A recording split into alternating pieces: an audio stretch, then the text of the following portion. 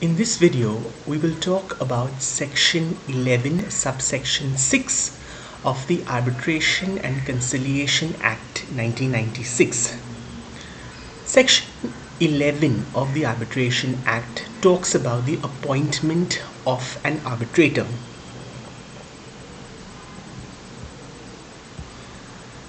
Section 11.6 talks about what happens when parties don't decide about the appointment of the arbitrator.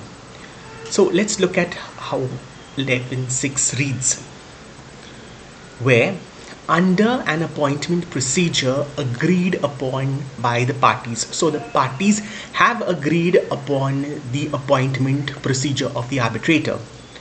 If they fail to act as per procedure, or either the parties or the two arbitrators fail to reach an agreement under that procedure, or a person including an institution fails to perform any function which is entrusted to him or it in case of an institution under that procedure, then any party can approach the Supreme Court or the High Court, as the case may be, or a person or institution designated by such court, that is the High Court or the Supreme Court, to do what? To take necessary measures, unless of course your agreement provides another solution for securing the appointment of the arbitrator.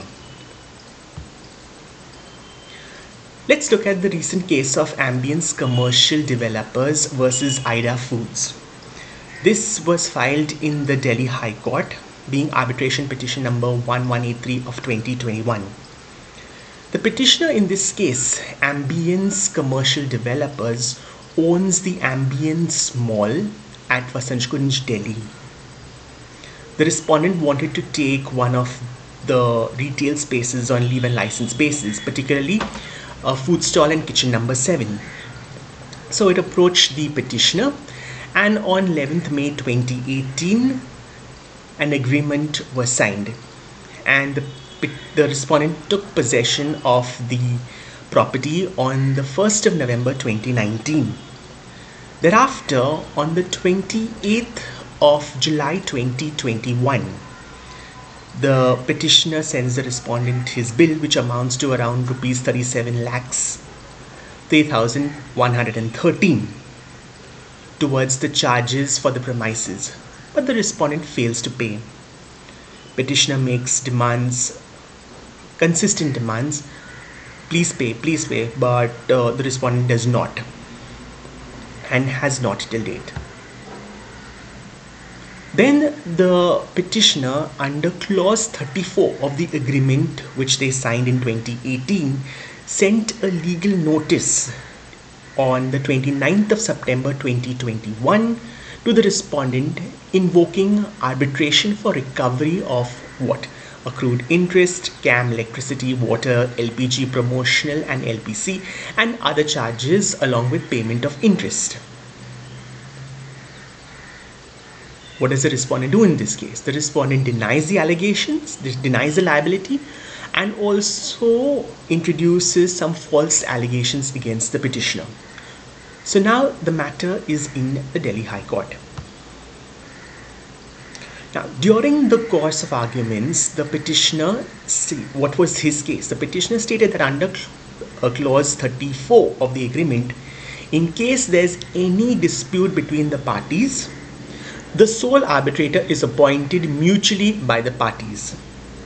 Now, as the respondent has failed to appoint the sole arbitrator, hence the caption petition was filed. What does the respondent have to say in this matter? The respondent did not oppose the present petition and the evidence made therein, but has controverted that the disputes are, and has not controverted that the disputes are arbitrable. And the learned counsel for the respondent further states that an arbitrator may be appointed for adjudication purposes of this dispute between the parties. Thus, on the 21st of January 2022, the Delhi High Court allowed the petition. It appointed a sole arbitrator to adjudicate the disputes between the parties. It directed that the arbitrator be governed, the fees of the arbitrator be governed by the 4th schedule of the Arbitration Act.